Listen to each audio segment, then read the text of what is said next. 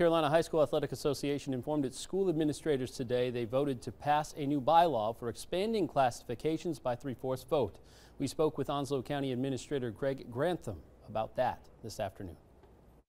For the purposes of athletic competition, there will be no classification will exceed 64 schools. So it doesn't say every classification must have 64 schools. It says it can exceed 64.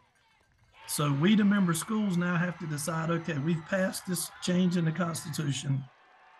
Now, how do we want to divide up the 430 plus member schools?